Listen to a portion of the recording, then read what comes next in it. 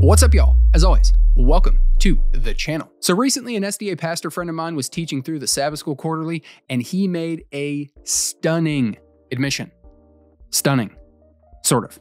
What's stunning about it is he doesn't even know that he made it. In alignment with our mission, it provides us with an important point that needs to be underscored regarding Adventism, something that cannot be overstated.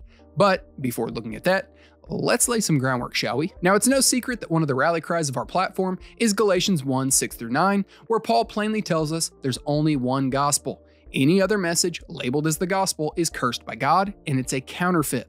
The Holy Spirit, through the apostle, then goes on to tell us in verse 12 that the gospel the apostles preached was given to them by Jesus Christ himself. When we examine and find further clarification on this gospel, the Holy Spirit, through Paul, lays out in the simplest of terms what that message is in 1 Corinthians 15, 1-8, where we read that, "Now I would remind you, brothers, of the gospel I preached to you, which you received, in which you stand, and by which you are being saved, if you hold fast to the word I preached to you, unless you believed in vain. For I delivered to you as of first importance what I also received, that Christ died for our sins in accordance with the Scriptures, that he was buried, and that he was raised on the third day in accordance with the Scriptures, and that he appeared to Cephas, then to the 12. Then he appeared to more than 500 brothers at one time, most of whom are still alive, though some have fallen asleep. Then he appeared to James, then to all the apostles. Last of all, as to one untimely born, he appeared also to me." So the gospel is the good news about the person and work of Jesus, the forgiveness of sins through the vicarious death, burial, and resurrection of the God-man,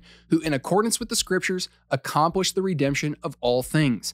By a living faith in the person and work of Christ, sinners can find complete forgiveness, newness of life, and eternal treasures. In fact, this is the message and mission of the Christian church. We read in Luke 24, for example, that the message of repentance and forgiveness of sins by way of the person and work of Jesus was to be taken to all the world, beginning with the apostles. Then at his ascension, we also see the Lord Jesus give another aspect of this good news, and that's the authority by which the church was sent out on mission. In Matthew 28:16-20, Jesus tells us that he possesses all authority in heaven and on earth, so go therefore taking the good news to the ends of the world, which speaks to the kingly rule and reign of Jesus, and why he referred to the gospel as the gospel of the kingdom. By conquering Satan, sin, and death, the Lord Jesus purchased all of the creation with his own holy blood, not just the church, which is why the rule and reign of the Messiah was foretold by the Old Testament prophets as the one who would come and establish his kingdom that would be an everlasting kingdom with a dominion that knows no ends. This is precisely what Jesus did, and he sits on his throne in heaven, ruling and reigning over all of his enemies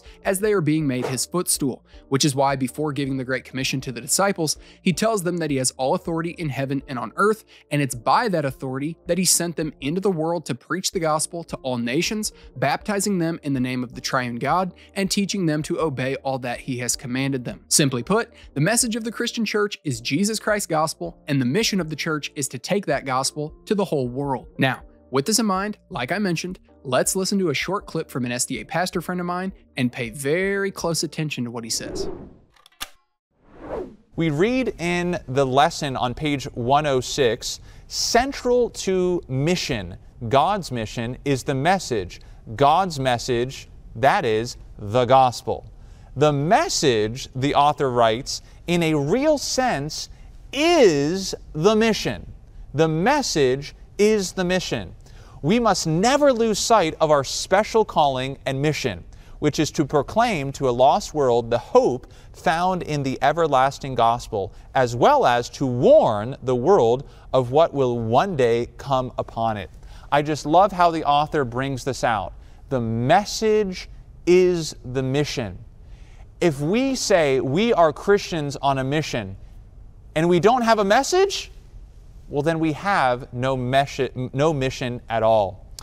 The author goes on to say, it is urgent that the gospel be proclaimed and the serious news about Satan's strategies be exposed. And that is exactly what the three angels' messages and our mission are all about. So we are now going to be taking a deeper dive into these three angels' messages, which are the last message, what we call present truth gospel. Present truth gospel.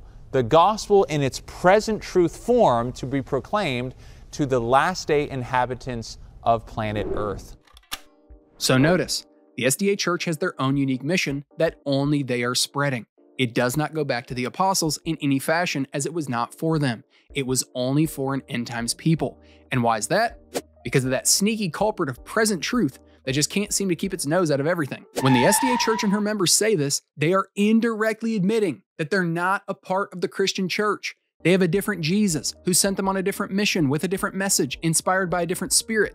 And as the Apostle Paul warns us, "For I feel a divine jealousy for you, since I betrothed you to one husband to present you as a pure virgin to Christ. But I am afraid that as the serpent deceived Eve by his cunning, your thoughts will be led astray from a sincere and pure devotion to Christ. For if someone comes and proclaims another Jesus than the one we proclaimed, and if you receive a different spirit from the one you received, or if you accept a different gospel from the one you accepted, you put up with it readily enough." I appreciate Aron's open admission, and I actually agree with him, but not in the way that he might think.